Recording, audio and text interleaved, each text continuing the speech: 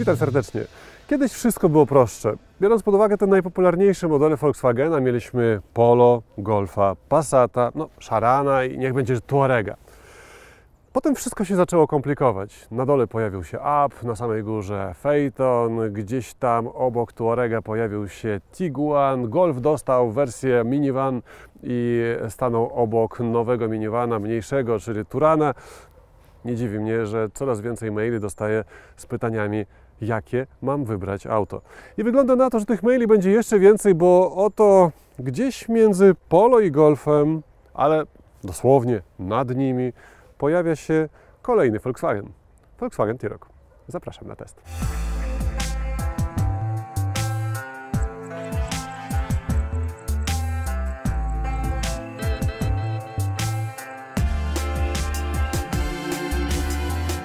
Zacznijmy od wyjaśnienia nazwy. Volkswagen tu wykazuje się sporą kreatywnością. Przykładowo, kto by pomyślał, że nazwa Tiguan pochodzi od tygrysa i iguany. W przypadku T-Roca burza mózgów również musiała trwać parę dni. Tłumaczenia wymaga na początek litera T, którą Volkswagen oznacza SUV-y. No bo jest Tuareg i jest Tiguan, no więc jest T-Roc. Co prawda jest też Atlas w USA, ale może w EU nazywałby się Tatwas? Roc sugeruje z kolei, że samochód nie boi się zjechać z asfaltu, czyli jest SUV-em. Innymi słowy, nazwę T-Roc można złośliwie przetłumaczyć jako SUV. Ups.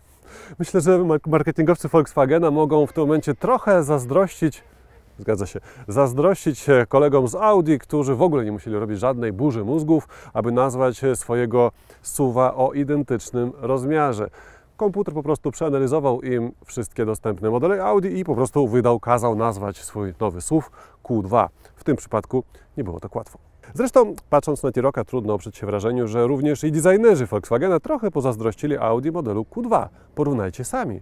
Oba samochody to kompaktowe SUV-y. Oba mają dość podobną bryłę. Mają też ten sam rozstaw osi, choć T-Roc jest o około 4 cm dłuższy i szerszy. Jest jeszcze jedna wspólna cecha tych dwóch samochodów. Tak jak Audi Q2 odważnie odskoczyło stylistyką od innych modeli Audi, tak i Volkswagen T-Roc przełamuje stylistykę aż za dobrze znaną z innych modeli Volkswagena. Szeroki grill nadal łączy się z reflektorami, ale tak zwaną identyfikację świetlną ma już zupełnie inną. LEDy do jazdy dziennej przeniesiono niżej na zderzak. Swoją drogą przednie i tylne lampy wykonane w tej technologii to w tym samochodzie standard. Wybaczcie, ale nie mogę się powstrzymać przed jeszcze jednym porównaniem z Q2. W segmencie premium, gdzie jak wiadomo czasem dostajemy mniej za więcej, w dobrym tonie jest nie przesadzać z wielkością bagażnika, bo to styl ma nadrzędne znaczenie. I zobaczcie, T-Roc idzie tę samą drogą. Popatrzcie na to, jak ścięty jest ten bagażnik. Na tych wielkich kołach z niskim profilem i z beztrosko ściętym bagażnikiem ten samochód krzyczy wręcz: jestem stylowym, miejskim crossoverem. Żal Ci tego ściętego miejsca w bagażniku? To idź i sobie kup T-Roca. Do stylu coupé nawiązuje też ten kształt wielkiej chromowanej listwy, co w połączeniu z tymi, niech będzie, że offroadowymi, terenowymi, plastikowymi nakładkami daje ciekawą kombinację takiej deklaracji. Po pierwsze stylu, po drugie gotowości zjazdu z asfaltu, a po trzecie rozsądnego wyboru, bo umówmy się, Volkswagen nie jest premium, a więc jeśli nawet daje czegoś mniej, to za mniej. Oczywiście stylowy crossover nie może dziś wejść na rynek bez możliwości personalizacji. Do wyboru mamy więc 11 kolorów lakieru z możliwością polakierowania dachu na czarno lub czerwono, do tego 5 rodzajów felg, 6 tapicerek i 3 kolory panelu deski rozdzielczej. A skoro już mówimy o wnętrzu, spójrzcie na to, jak wygląda wnętrze T-Roca z punktu widzenia kierowcy. Trochę przypomina nowe Polo, prawda?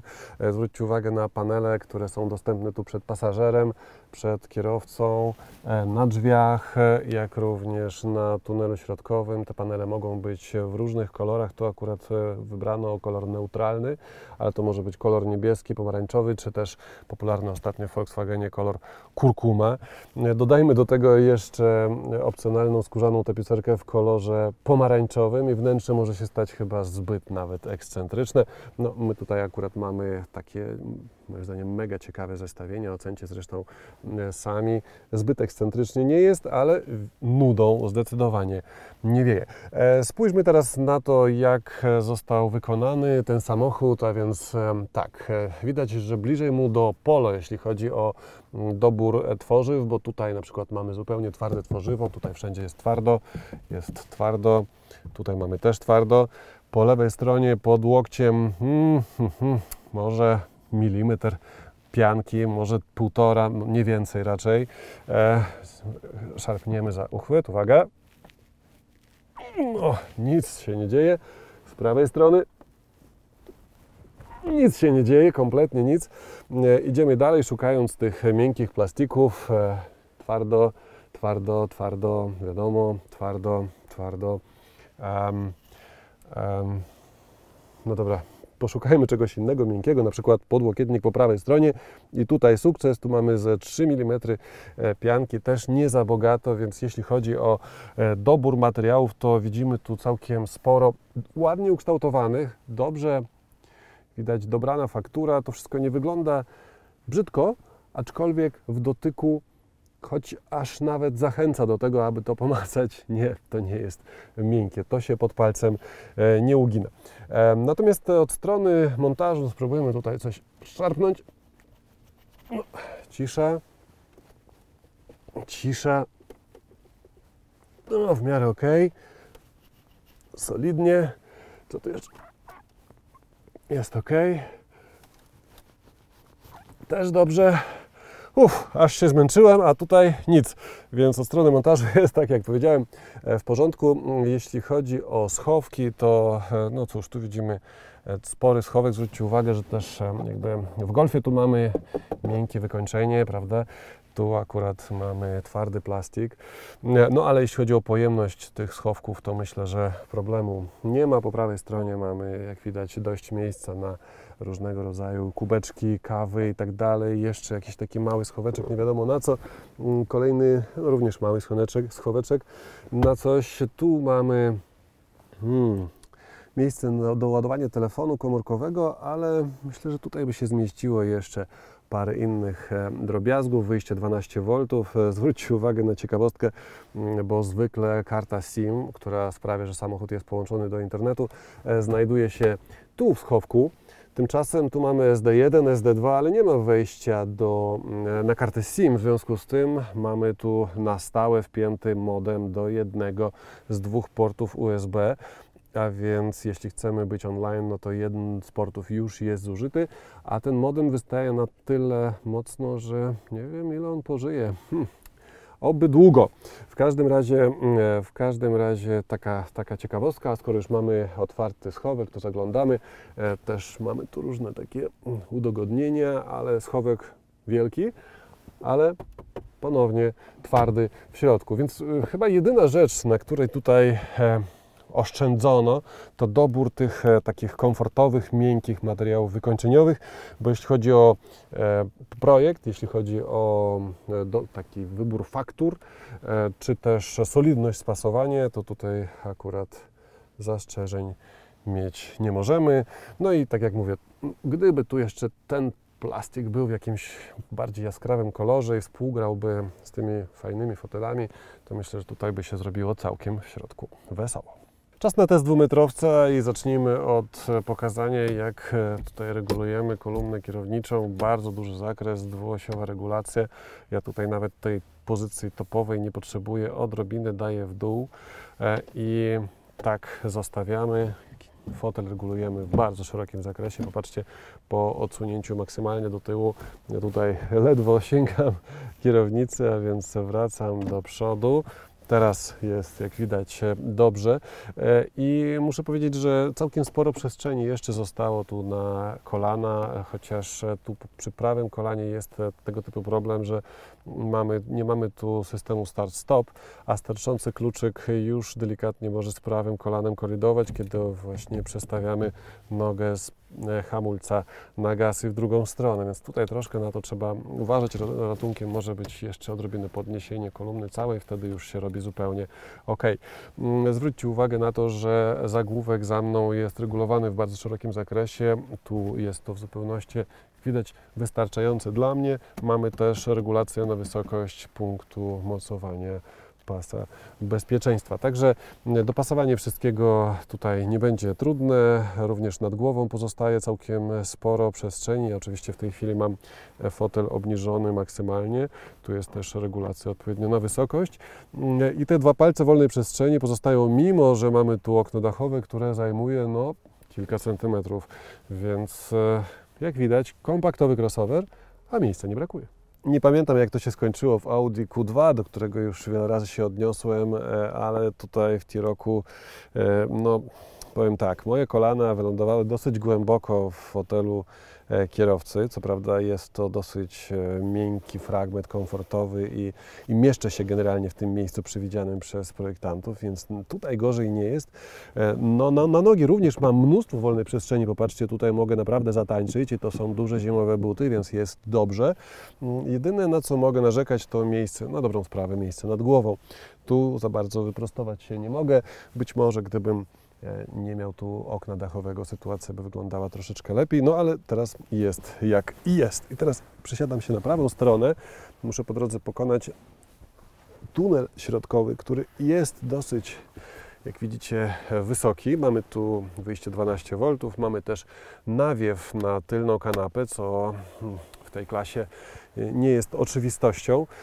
No i co my tu mamy? Popatrzcie, sami podłokietnik, miękki, komfortowy, takie całkiem sprytne mocowanie na kubeczki, można sobie dopasować rozmiary, możemy otworzyć dodatkowe przejście, o proszę bardzo, i przewozić jakieś dłuższe przedmioty, na przykład narty.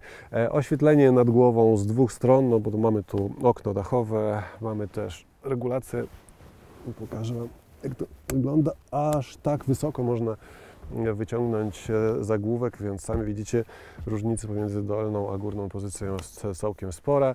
No i jeszcze mocowanie i sofix, niezbyt wygodne akurat, bo te plastiki następnie gdzieś trzeba schować i później nie zgubić, no ale z kolei po ich wyciągnięciu dostęp do tych punktów mocowania jest bardzo prosty i myślę, że zapięcie fotelika nie będzie stanowiło problemu. Podsumowując, myślę, że wszystko jest na swoim miejscu. Jeszcze pokażmy kieszenie za fotelami i również całkiem obszerne jak na tylne drzwi w drzwiach, więc myślę, że pomijając to miejsce nad głową dla dwumetrowca, narzekać nie ma na co. Na początek przyjemna niespodzianka. Klapa bagażnika otwiera się, unosi się elektrycznie. W środku Volkswagen deklaruje, że widzimy 445 litrów pojemności bagażnika. Szczerze powiedziawszy, na oko tego do końca nie widać, ale wiem chyba, gdzie tego należy szukać. Otóż podnosimy tą solidną podłogę, a pod nią widzimy mnóstwo miejsca. Zwróćcie uwagę, że nie ma tu koła zapasowego. Opcjonalne koło zapasowe, jeśli zostanie zamówione, teoretycznie powinno zabrać aż 100 litrów pojemności bagażnika, a tutaj ewidentnie mamy zestaw naprawczy. Tymczasem wydaje mi się, że nawet w wersji z zestawem naprawczym te litry tutaj pod podłogą są trochę tracone, no bo patrzcie, wszystko tutaj się kończy mniej więcej na tym poziomie. Tymczasem odtąd dotąd ta przestrzeń jest niewykorzystana, a nie możemy podłogi przestawić w dolną pozycję, bo tutaj nie jest to po prostu przewidziane, więc nie wiem do końca, jak to zostało pomyślane. Być może w ten sposób, że jak ktoś chce to wykorzystać, no to po prostu podniesie podłogę, zablokuje ją w tej górnej pozycji, wypełni to tak, jak mu kreatywnie pasuje i tyle. Być może taki właśnie był pomysł. W każdym razie, jeśli komuś zabraknie tych 445, tam 345 z kołem zapasowym, jak kto liczy, to może zawsze złożyć oparcie. Widzicie, że już wiemy, dlaczego podłoga jest na tej, a nie innej wysokości. Mamy prawie idealną podłogę, równą. Oparcia składają się horyzontalnie, więc możliwości załadunkowe takiego nie za dużego, przecież kompaktowego crossovera są naprawdę spore. 1290 litrów, dokładnie tyle deklaruje Volkswagen. Tu mamy jeszcze dwa haczyki po prawej i po lewej i jeszcze na koniec zwrócę uwagę na mocowanie tutaj do montażu na przykład siateczki na podłodze bagażnika. Tu są ładne chromowane, a tutaj z kolei już takie zwykłe malowane. Nie wiem dlaczego tak, ale jest Właśnie tak. I na końcu jeszcze raz ucieszmy się z tego, że w tym małym, kompaktowym samochodzie mamy elektrycznie zamykaną klapę bagażnika. Możemy nacisnąć przyciskiem albo też po prostu pociągnąć. Teraz chwyciło. Mamy do wyboru 4 silniki. 3 benzynowe i 1 silnik wysokoprężny. Benzynowy otwiera 3-cylindrowa jednostka 1.0 TSI, która daje 115 koni, następnie jest 1.5 TSI 150 koni i najmocniejsza wersja, czyli 2.0 TSI 190 koni mechanicznych.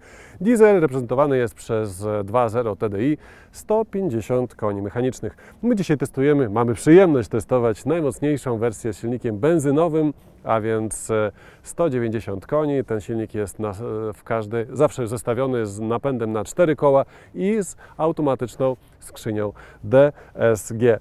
Z tymi parametrami, czyli przypominam 190 koni przy 4400 obrotach na minutę i z 350 Nm dostępnych w bardzo szerokim zakresie od 1500 do 4400, samochód przyspiesza do setki w 7,2 sekundy, maksymalna prędkość 216 km na godzinę.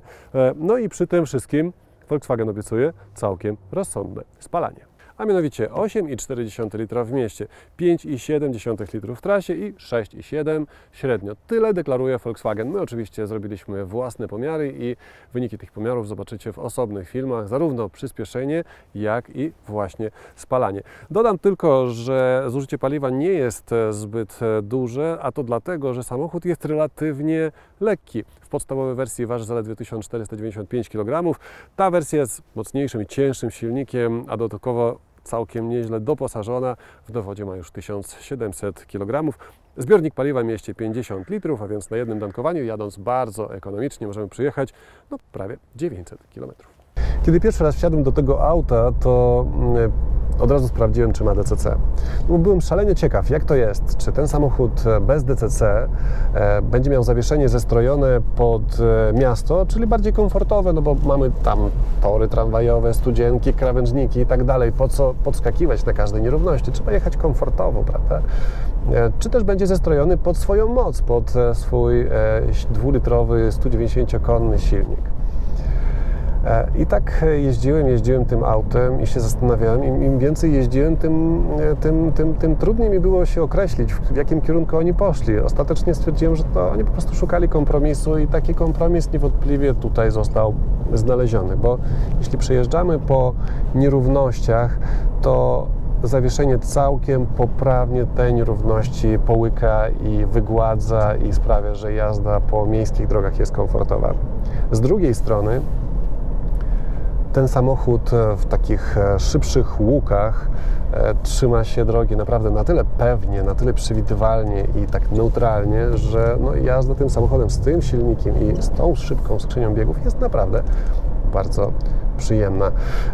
Jedyna sytuacja, przy której można powiedzieć, że dostrzegamy komfortową jednocześnie naturę tego samochodu, tego zawieszenia podczas sportowej jazdy, to jest sytuacja, w której jedziemy sobie 50 i robimy, teraz akurat parę samochodów naokoło, nie będę tutaj robił za dużo niespodziewanych ruchów na drodze, ale robiłem już to kilka razy. 50 na godzinę, ostry ruch w lewo, w prawo i wtedy, kiedy wracamy na nasz pas, to czujemy, że samochód płynnie, nie szarpie, płynnie zwalnia, płynnie się stabilizuje, nawet nie czuć w sumie, które koło jest przyhamowywane, po prostu całe auto zwalnia, wraca na swoje miejsce.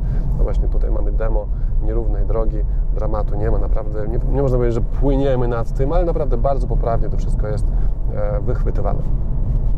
Także jeśli komuś przeszkadza takie zachowanie samochodu podczas takiego szarpnięcia lewo-prawo, takiego slalomu, testu łosia, no to wtedy może lepiej zainwestować tych 5000 w DCC. Natomiast jeśli to nie będzie ani częsta, ani straszna sytuacja dla kogoś, to myślę, że to standardowe zawieszenie, przynajmniej na ile odczuwam go teraz w zestawieniu z tym silnikiem, będzie w zupełności uniwersalne i wystarczające dla większości kierowców. I naprawdę niełatwo będzie się zdecydować, czy to jest auto zawieszone no właśnie w taki sportowy czy komfortowy sposób, bo to jest gdzieś po środku, w takim naprawdę dobrym miejscu. Poza tym samochód ma oczywiście tam swoje sportowe atrybuty, pomijając już oczywiście mocny silnik, ma też szybką skrzynię biegów, ma też napęd na 4 koła i tryb sportowy sprawia, że mamy od razu tryb skrzyni biegów S, szybszą zmianę biegów, chętną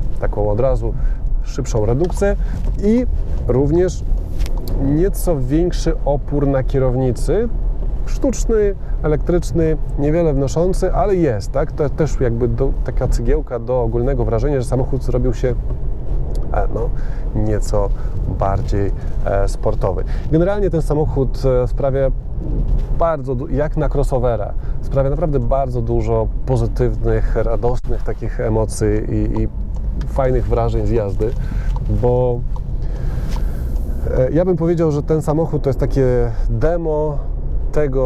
demo wyższości silników benzynowych nad silnikami diesla, bo no, na dobrą sprawę można by powiedzieć, że 190-konny silnik diesla nie jest rzadkością w parkach prasowych i dobrze pamiętam, jak to chodzi i jak zmierzymy te silniki, to prawdopodobnie ich szybkość, przyspieszenie do setki przykładowo będzie porównywalne i to będzie ta sama liga przyspieszenia, ale jeśli chodzi o wrażenia z takiego przyspieszenia, no to umówmy się, w dieslu to jest tak naprawdę test, nie tyle przyspieszenia, co skrzynie biegów, bo co chwilę dobijamy do 4000 obrotów, już trzeba zrzucić na 2, z powrotem do 4 i tak to się, że tak powiem, zmienia co chwilę, aż dobijamy do 100 km na godzinę. Tutaj silnik się kręci, no akurat jadę przez praktycznie osiedle, więc tego Wam teraz nie pokażę, ale tutaj się silnik kręci do 6500 obrotów.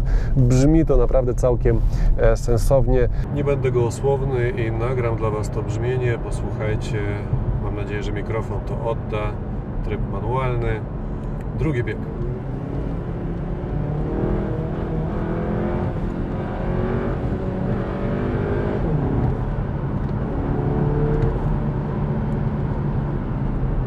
Nieźle brzmi jak na 4 cylindry.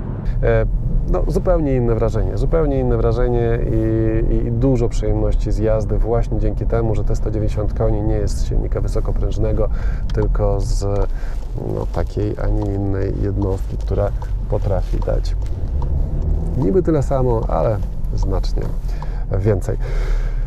Podsumowując, bardzo chciałbym się przejechać jeszcze silnikiem 1.0 albo 1.5 przynajmniej, żeby sprawdzić, czy zestrojenie tego auta w wersji z silnikiem mniej sportowym będzie równie dobre, równie fajne i równie uniwersalne. Ale to, co testujemy dzisiaj, pozostawia naprawdę bardzo dobre wrażenie i naprawdę przyłączenie z trybu sportowego na tryb normalny wymaga troszkę siły woli, bo jazda w tym trybie S jest naprawdę wciągająca. Powiedziałbym, że cennik T-Roca prezentuje się szeroko, bo zaczyna się od 78 000 złotych za podstawową wersję T-Roc z 3-cylindrowym silnikiem 1.0 TSI, a kończy się 52 000 złotych wyżej na poziomie 130 000 złotych za bogato wyposażoną wersję z silnikiem diesla.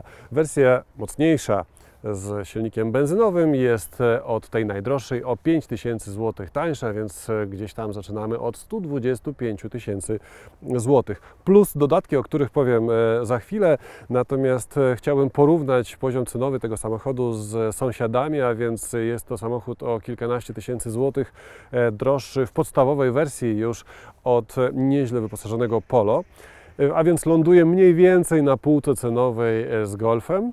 Natomiast porównując go do wcześniej wspomnianego Audi Q2, jest on wciąż o 20 000 mniej więcej od niego tańszy. W testowym modelu na desce rozdzielczej widzimy system multimedialny Discover Pro. To dodatkowe 3000 zł dla wersji premium. Automatyczna klimatyzacja dwustrefowa jest w tej wersji standardem, ale trzeba było już zapłacić za kamerę cofania 940 zł. Klienci lubią też panoramiczne okna dachowe. W T-Rocu kosztuje to prawie 4500 zł. Tyle samo zapłacimy też w niższych wersjach wyposażenia za pełne oświetlenie LED. Przynajmniej na poziomie premium to standard. Zawieszenie DCC to dodatkowe 5000 zł, ale jest też zawieszenie sportowe za 1730. Jednym z droższych dodatków jest tu skóra od 8 do 10 000 zł. Trzeba jednak zaznaczyć, że choć segment kompaktowych SUV-ów jest stosunkowo młody, to jednak ma mocną reprezentację. Przykładowo C3 Aircross czy Kia Stonic. I one też oferują personalizację, praktyczność i kompaktowe wymiary na zewnątrz, a więc Volkswagen T-Roc nie jest unikalny, ale ma swoje atuty. Wygląd, zaawansowana elektronika już w standardzie, czy też mocne silniki. A więc jeśli ktoś szuka kompaktowego crossovera o sportowym zacięciu, to myślę, że jest to ciekawa propozycja. Choć trzeba przyznać, że nie jedyna, ale alternatyw z tak mocnymi silnikami trzeba było szukać dopiero na półkę wyżej, w segmencie premium. Na koniec chciałbym wrócić do wyglądu, bo T-Roc wprowadza do marki dosyć oryginalną, jak na Volkswagena, stylistykę. Dajcie proszę znać w komentarzach, czy chcielibyście taką stylistykę zobaczyć też w innych modelach Volkswagena. Dziękuję za obejrzenie filmu, pamiętajcie o subskrypcji i do zobaczenia.